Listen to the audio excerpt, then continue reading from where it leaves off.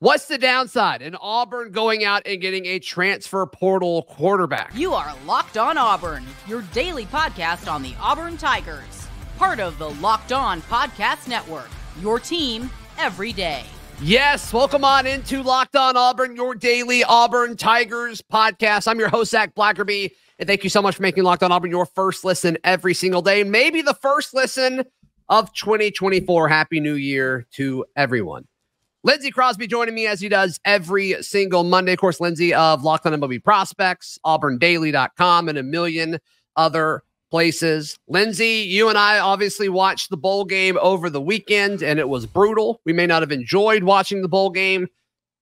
And it's got people asking the same question that we were all asking at the start of the transfer portal window. And it's, okay, is Auburn going to go get a transfer portal quarterback now, or do they still feel okay about everything that was in front of them?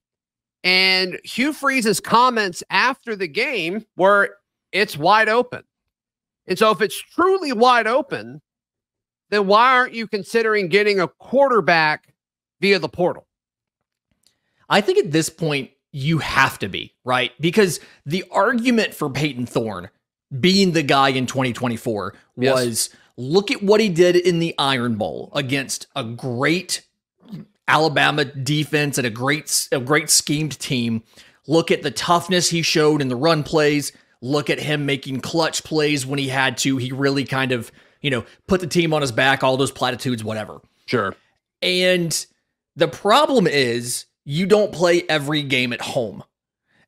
And so 48% completion percentage, we've talked on the show before, and it was true on Saturday. We've talked about the wide receivers not helping that, about the issues you have there. But you saw all of the downsides of Peyton Thorne. You saw the inexplicably dumb interception. You saw, the getting sacked too quickly because he couldn't pull the trigger down. You saw all of the bad things, and you didn't see the good stuff that offsets that. And in previous games, you had a chance to see that. And unfortunately, recency bias is a thing. That is going to be the last bit that Auburn fans, coaches, everybody see of Peyton Thorne for a while. And it feels like at this point, you have to do something, if nothing else, just so that the fan base understands, we know we have to be better at quarterback than we were last year.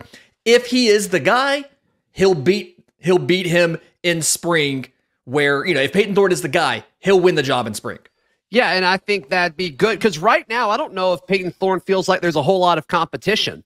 And I think the most eye-opening thing in the world for me was, okay, Holden Geriner came in. It looked like more of the same. Mm-hmm. And granted, Holden has never been put in a situation actually to succeed in real snaps. He's always put into a very crummy situation with a few times he has been put in. But then Hank Brown comes in and just torches everybody. And it's like, okay. And all of a sudden, you're seeing guys that Auburn had such a hard time figuring out how to consistently get them involved in the passing game. They did it over and over and over again. Cam Brown caught a pass. Rivaldo Fairweather continued. He was a part of the offense when Hank Brown was there. Heck, he even got the ball to Shane Hooks on the sideline. And it's like, where has this been all season? And I know you can say it was garbage time. Well, I don't know. It looked like Maryland was trying to stop them. They played him the same way they played Holden Geriner, and Holden Geriner, didn't look good and threw a pick and all of that. So I don't know if that's a true argument. It's not everything, and it's a small sample size, but the energy on the sideline and the energy on the team bus. I talked to a few folks after the game. The team wants to see more of Hank Brown. And I don't is that enough? Is Hank Brown versus Peyton Thorne versus Holden Geriner in the spring? Is that enough? Or do you need to go out and get a transfer portal quarterback? I think you have to go get a transfer portal quarterback like I did at the start of the transfer portal window. I think that now, and you've got to find a way to bring in a guy that you believe can help push this quarterback room forward. Because here's another thing. It seems like, Lindsay, that this staff, Hugh Freeze especially, wants 4 scholarship quarterbacks on the roster. And they've got that now with Peyton Thorne, Holden Geriner, Hank Brown, and Walker White will be on campus for spring. Mm-hmm. And if nothing changes, if Peyton's still the guy, I just have a hard time seeing those 4 guys stay the same. I'm just going to be honest. And so you're going to have to go get a transfer portal quarterback at some point anyway, probably. And so to me, I think it makes sense. I think it makes sense to go get a guy. Here's the hard part with the idea, and I'm on board with you with go get a guy because you're probably going to have to either way. It's hard to imagine this room staying intact once you add another quarterback to the mix. Here's the hard part about the argument of leave it like it is. You have a combined 25 career pass attempts from Holden Geriner and Hank Brown. And 16 of those were on Saturday. And so you have Peyton Thorne, a guy who had a great season, one of his 2 years at Michigan State. We talked about that would have been a top 5 season all time at Auburn. Sure. He had an okay season that still would have been a good season at Auburn, and he had a poor season. A below average season at Auburn. One of the lowest rated SEC quarterbacks as far as... I think it was poor. Yeah. I think it was... I mean, he vastly underachieved. And he's not the only person who underachieved on offense, but I think if you asked him, I think he would say he underachieved. And so to go into spring and then into next season with Peyton Thorne, who has showed you the close to the highest of highs and almost the lowest of lows, and then 25 career pass attempts behind him means, if nothing else, if Peyton Thorne is who we thought he could be, you're still one injury away from essentially starting over at quarterback during the season. And so if nothing else, it makes sense to add a 5th quarterback, somebody with experience in college, if for no other reason than just insurance. But if it's somebody who can legitimately push Peyton Thorne, because he hasn't had that at Auburn, it feels like that's the way to improve the roster and improve the quarterback room specifically. Here's a real scenario. I think there's a chance of this happening. I don't know if it's the most likely scenario, but it's probably the second or third most likely scenario. Let's say spring happens and Hugh Freeze isn't ready to name Peyton as like the foregone starter going into the fall. And what if he were to leave? What if he were to say, like these fans are like pretty critical of me, and yeah, the situation's not great. I don't know if I want to rely on all these freshman wide receivers. I'm going to leave. I'm going to go to another scenario, another situation, and maybe I can find a situation that fits me. Grad transfer. Sure. Yeah, he's able to do that. And I think just from a technical standpoint, which technically correct is the best way to be correct, according to you, is I think he actually grad transferred from here. So this would be his free transfer for those keeping track at home. It doesn't matter. But what if he were to leave? And all of a sudden you've got, 25 career passing attempts in your quarterback room? And so I think to some extent, if you're Hugh Freeze, you also kind of want to hedge your bets a little bit. Yeah, I mean, we saw this season what the loss of one quarterback can do to a college football team. I mean, it kept Florida State out of the playoff. Like just going into a season with that little experience behind your starter, it just feels like it's never a great idea. Even if you had all the faith and confidence, you could have prime Peyton Manning back there, and it still feels like you want someone behind him who has done it in college before just to be safe. So it's going to be hard to convince me that going out and getting a transfer quarterback would be a bad thing. Now, do you potentially lose one of those guys out of that room? You, like you said, you absolutely could lose one of those guys. I'm not sure who it would be. Would it be Holden Geriner, who committed to the previous staff? Would it be Hank Brown, who... I don't think Hank's going anywhere. Yeah, Baby Goat is here. It probably would be Holden Geriner, I'd imagine, because he committed to the last staff. But at the same time, it's just you can't be one injury away from having no experience at the quarterback position. I'm with you. And it's just too risky in today's college football where so many guys get hurt all the time. You mentioned prime Peyton Manning. Who would you rather have? Peyton Manning in his prime or Hank Brown in the Music City Bowl? It's Hank Brown, and I don't even hesitate. Okay. I'm Baby with you. Goat. I'm with you. Baby Goat forever. That's right. That's right. I think he will be on tomorrow's podcast, by the way, if that is something that interests you. There were several guys who were winners, and I'm not putting Hank Brown in this conversation because I think that one's assumed for the conversation we just had. Yeah, Hank Brown, number one in our hearts. As far as I'm concerned, he is the king of Music City. That's that, and we're just going to leave that there. But there were several winners. Caleb Burton was one of them. Rivaldo Fairweather. There were several. And we'll discuss those guys in just a moment. Right here on Locked On Auburn.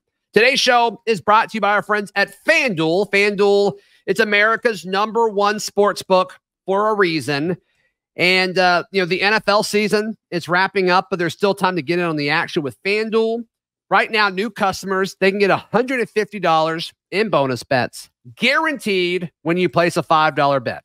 That is $150 in bonus bets, win or lose. The app is easy to use. The website is easy to use, and they allow you to live bet, same game parlays, find bets in the new Explore tab. There's a parlay in the Parlay Hub, the best way to find popular parlays and more. They make it so much fun and easy. So visit FanDuel.com/lockedon to make your first bet a layup. See what they did there? FanDuel is the official partner of the NFL and the Locked On Podcast Network.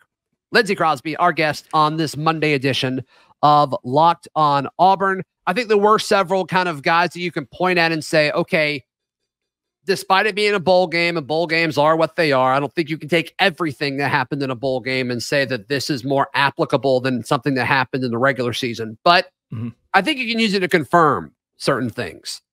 And Caleb Burton, to me, the wide receiver for the Tigers, I think it showed that this coaching staff believes he is a part of the future offense for the Auburn Tigers.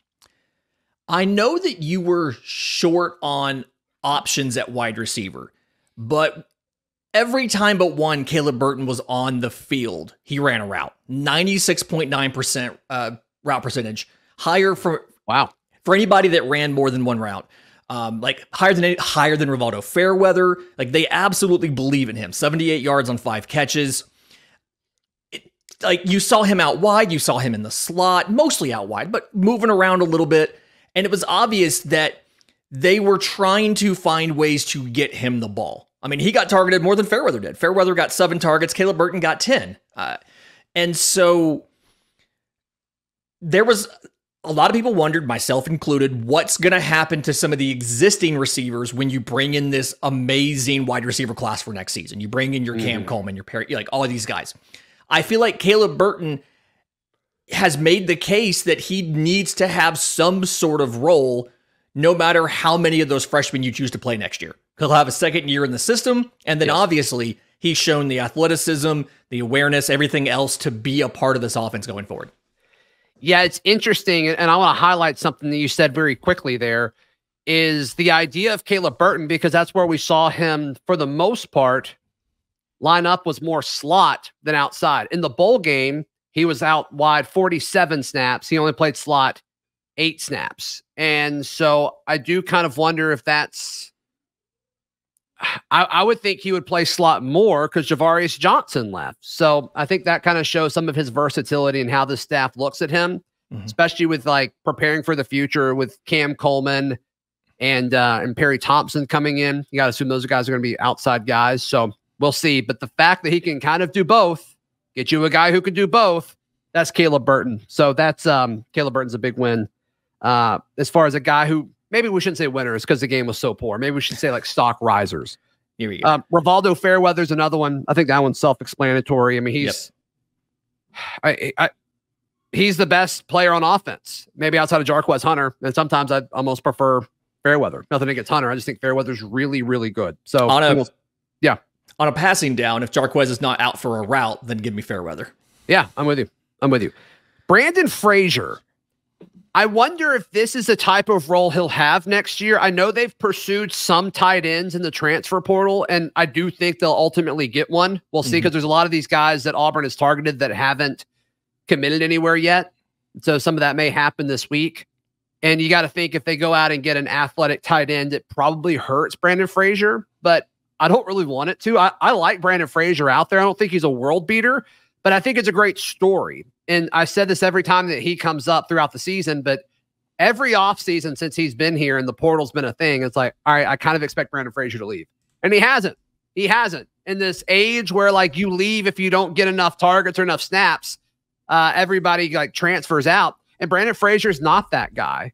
And you start to see like the fruits of that and him being rewarded. So props to Brandon Frazier. And I hope he has this type of role next year. Here's an amazing stat for you. 8 targets for Brandon Frazier this season, 7 receptions, 2 touchdowns. Yeah, I mean, it's just, he doesn't get used often. He doesn't run a ton of routes. I think he's running like 58 routes all year. But when he gets targeted, he's probably going to make the catch. And that height, you cannot teach height. So being 6'7" in the red zone, a guy that can both block and go catch the occasional pass, that is incredibly useful. Yep. I thought Jalen McLeod, Auburn's jack linebacker, I thought he looked really, really good. The issue is, I think next year, if somebody else doesn't step up, opposing offenses are going to be able to key in on him. So they need another guy where, okay, they had to focus on him and Marcus Harris this past year, and maybe some Elijah McAllister when they both were on the field at the same time, which wasn't as much as I would have liked.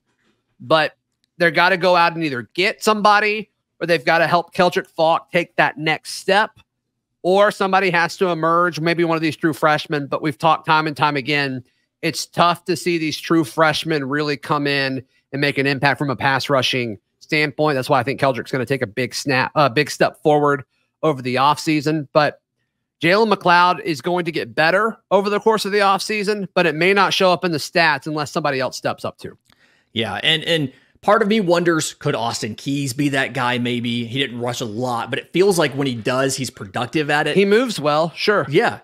But like you're going to have to figure something else out. And this is the same problem we talked about entering 23. You had options to rush the passer. You just didn't have enough. And when you don't have the versatility, and Ron Roberts' scheme mitigates that a bit, but when you don't have multiple threats, you have to, like, on every play, the offense has to know where that guy is.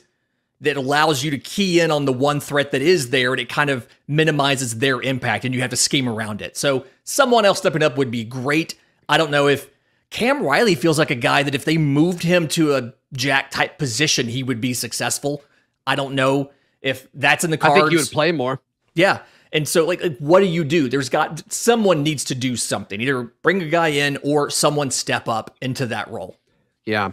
I think Sylvester Smith, the freshman safety, is going to be a guy that I'm going to talk about a ton this offseason. I really liked what we saw from him against Maryland.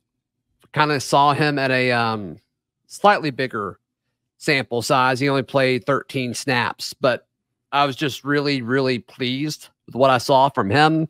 I think from a pass rushing or a pass breakup standpoint, we saw him make a play there down in the middle of the field. So I don't know if I want him starting, but I definitely want him part of the starting rotation in 2024. So hats off to Sylvester Smith. Lots of defensive backs moving, leaving, going to the league, things like that. And so you need guys to step up, and you're bringing in a JUCO transfer at safety, but it's not enough. And Sylvester Smith feels like a guy that has the physical tools. Yep. And so if he can pick up enough of the defense to be a contributor, not even a star, just a contributor, it's going to make this back into the defense a little more sound as we enter spring, because right now it's a lot of freshmen, a lot of questions. Yeah. 2 freshman defensive backs I think could be future stars in this conference and throughout all of college football. We discuss those 2 guys, and also there are some concerns about the state of this roster moving forward. We discuss those in just a moment right here on Locked On Auburn. Lindsay Crosby looking at Colton Hood, the freshman defensive back, played 33 snaps in the bowl game against Maryland, middle of the field defender. And I was really impressed with him. We kind of got mumblings and rumors and some reports that he was getting more snaps at nickel. And I was very, very pleased by what we saw from Colton Hood in the bowl game. So we actually saw him a good bit at corner, but we did see him in the box for a few snaps as well. Yeah, and what I like with Colton Hood is he got some valuable experience. I mean, he had 11 snaps entering this game. He got 33 in the game, but he also, eligibility-wise, preserved a year of eligibility. He only played in 4 games. I think this game was biggest for any of anybody for the defensive backs. And you saw some of that inexperience early in the first quarter. Maryland came out swinging and absolutely just punched Auburn in the mouth. But after the first quarter, that defense got a lot better. Some of these freshmen kind of settled down, started breaking up these deep shots, started really stopping Maryland from doing whatever they wanted to do. And if the offense had any sort of a pulse, not to get back on that, but if they had any sort of a pulse, this would have been a much closer game. Yeah, there's no question about it. I said, I think it was on Locked On Auburn. It may have been on Village Vice or the radio, but I was talking about how I had a hard time seeing how Maryland was going to score, because what happened in the second half is what I thought Maryland's offense would look like against Auburn's defense. I didn't account for Auburn not showing up until halftime defensively. But once they settled in, you're right. I thought everything was fine. And the score wouldn't have been as bad if it wasn't a pick six. Like that was on quarterback play. That was not on the defense, but that's what it looks like on the box score. So the last guy's Kayin Lee. I think Kayin Lee's exceptional. I think he is a very, very special young cornerback. His feet are exactly what you want. And the fact that he's been able to just kind of, I mean, he showed up to Auburn with that ability and he's only gotten better.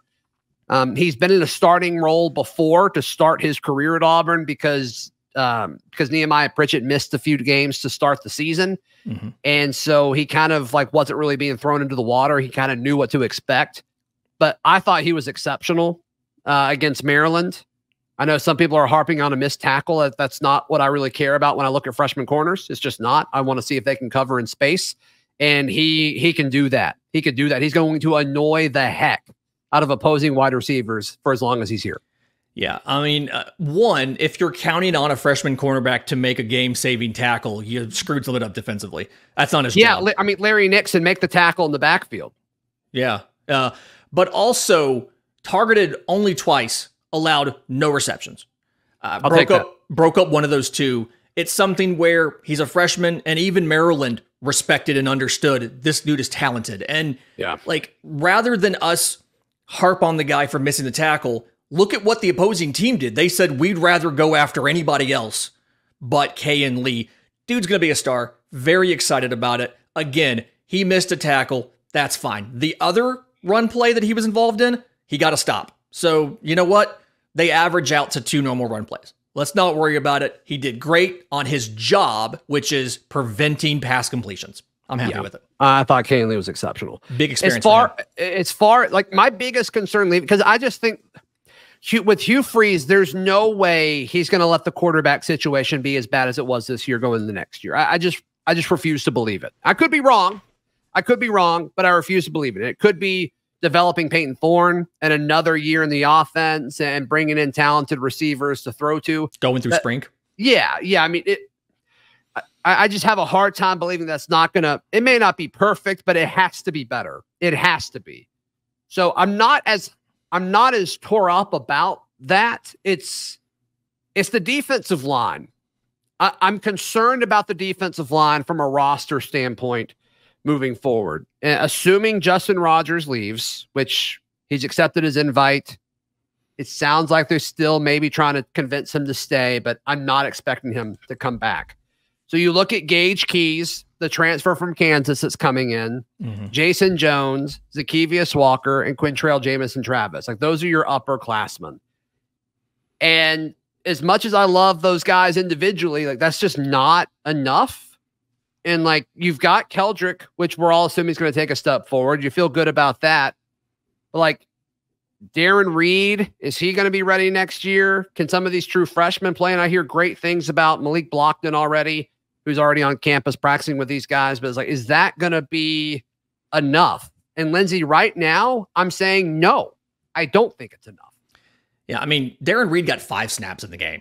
Like, he was barely in the game. Yes, he made a tackle, I believe, but he got 5 snaps. To me, Lawrence Johnson coming in this year was big because he had experience. He wasn't a guy that would blow you away, but he was reliable. He was reliable veteran depth. And I feel like right now, you don't even really have the reliable veteran depth. You know, you listed off 3 or 4 guys, but other than Jason Jones and Keldrick Falk, nobody moves the needle in any appreciable manner. And so, yes, Malik Blockton, we've heard good things. This is, to me, Jack and defensive line are two positions you've got to bring in some sort of college veteran who's done this, if nothing else, to be that third guy. You know, we've talked about last couple of seasons at Jack, there's always been one extra guy. If you wanted to play two at a time, you had a third one on the bench, and that guy ended up being needed in both seasons. And it feels like this season, you need to bring in another Jack, you need to bring in another defensive lineman who can beast out down there, even if Justin Rogers comes back, because he's just a different type of defensive lineman from a standard defensive tackle. He's more of a nose tackle and maybe not a great fit for everything you want to do. He rushed the passer a lot on Saturday, and I'm not necessarily sure that was the right thing to do or the right way to use him, but that's what you had. I agree. Yeah, it's all you had. It's all you had. That's right. Lindsay, how can people check out everything that you've got going on? I'm on Twitter at Crosby Baseball. You can follow my my college baseball writing, auburndaily.com. You can follow the minor league baseball, Locked On MLB Prospects, wherever you get your podcast and on YouTube, and the Atlanta Braves writing, bravestoday.com. Yeah, busy weekend for the Bravos. If you want to get more thoughts on the big trade that they pulled off as Auburn was playing their bowl game, be sure to head over and check that out. You can find all my written work at auburndaily.com, and we will see you tomorrow. This has been Locked On Auburn.